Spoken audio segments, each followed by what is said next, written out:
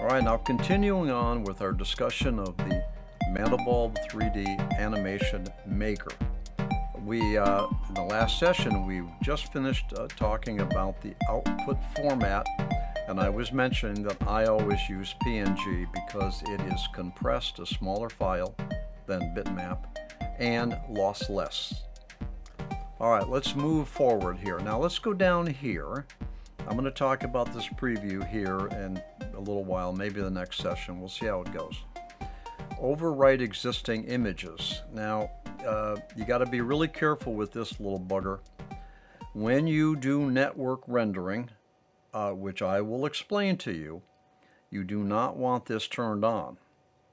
So put it in your head right now that typically you're going to want to, well, I shouldn't say typically. If you use multiple computers to do your rendering, turn that off. All right. Otherwise, it doesn't really matter. Me personally, first thing I do is I bop that off. And of course up here, since it defaults to bitmap, I set this to PNG. And so I'm always kind of undoing these defaults in those two particular situations. We'll talk about the overwriting existing images at another time when we get to rendering. Loop animation really just says, just repeat these two keyframes over and over and over and over and over again until you tell it not to. You stop it. I never use it. If I want to loop anything, I'll create the animation between the keyframes or keyframes, and I'll loop it all in my video editor. I never loop it here. Save ZBuffer2. The ZBuffer is it's a file. It's a separate file, and the file will sit right next to your PNG. All right, and it'll be labeled ZBuffer or ZBuff. And that is often used in software applications to help the other application, not Mandelbulb3D, help the other application be more precise on depth. All right, so it's a ZBuffer, Z. All right, so it's helpful if you're going to be processing your animation in a third-party software, which you are, and you want that software to have a tool, a file, which will help that software be more precise and control depth, or a simulation of depth. That's a topic for another time. All right, render stereo animation. I had mentioned sessions ago that the Mandelbulb3D software can actually output and create stereo images. So it can create a left eye and a right eye, and it's the stereoglyphic kind. It's the cyan and the blue type. It's not the type of goggles that you go use at a 3D movie in the theaters. All right, it's a stereoglyphic. It's the cyan and the blue type of stereo. At some point in the future, we'll see. Maybe we'll actually do a project using the stereo. Now I've done a couple, and they're pretty cool. Wow, it's pretty good. So the Mandelbulb3D software does have the ability to create stereo or stereoglyphic animations, as well as stills. All right, and then of course if you pop that on, then this becomes available. You have kind of another option where you can render just one side. Okay, but that's stereo stuff.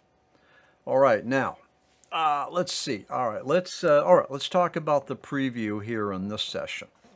Now, all right, the preview is going to give you a small reduced resolution preview of your animation. Let's punch it and I'll show you. So I got 2 keyframes here, and I've only got 50 frames in between. As a matter of fact, let's just knock that down. Let's just say 20 keyframes, just so that I can show you this preview without you sitting here waiting on it. All right, so what this basically, so this is a total of 40 frames, subframes that are going to be rendered. All right. Now I'm saying here to my keyframes start and stop. Start at the first keyframe and end at the last keyframe. If I have 100 keyframes up there, I could type in 100, stop at the last, or stop at the 100th, or I could say stop at keyframe 35. All right, and so last in there works just fine. And here it's saying render every nth frame. When you're previewing, you don't really need every single subframe to be shown to you.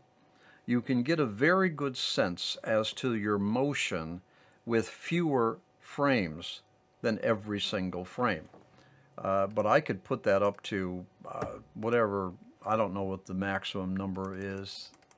Oh, 10, okay. Or I could put that down to 1. Show me every single subframe in the preview, or show me every other frame, or show me every third frame. You get the picture. The default is 2.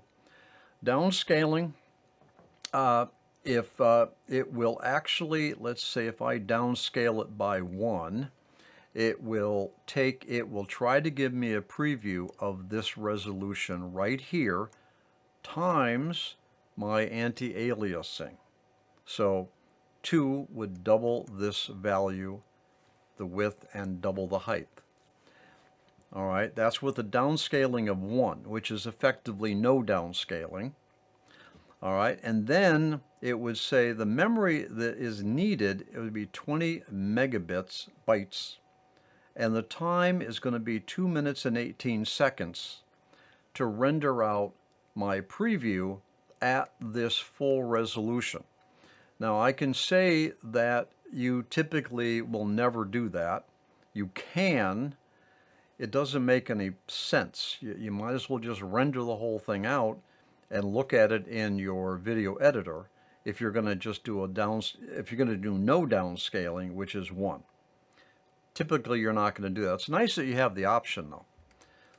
I'm going to downscale it by 3. And you notice here 2 megabytes, it's going to take, what, 14 seconds to render? That's much better. I'm only doing a preview. Let's do the preview. Punch it. Let's get it over here where you can see it. All right. So what I have here now is I got a preview. It's only 40 frames. Now 40 frames at 30 frames per second is going to be what? A 1 second, 1 2/10 seconds, something like that. So that's my animation over 1 second. That's 40 subframes between 2 keyframes. But I only did this so we didn't have to sit here and look at this thing forever as it cranked out the preview.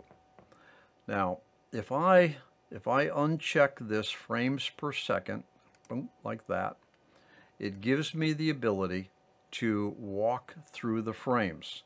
Now keep in mind that I asked it to render every second frame, so I'm walking through, I'm stepping 2 subframes at a time.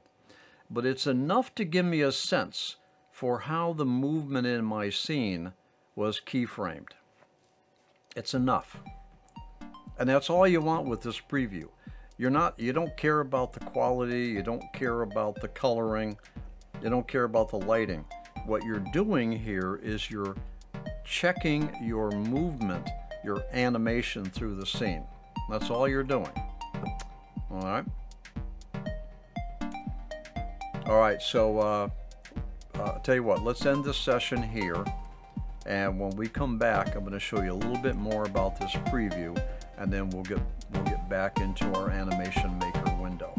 Okay, I'll see you in the next session.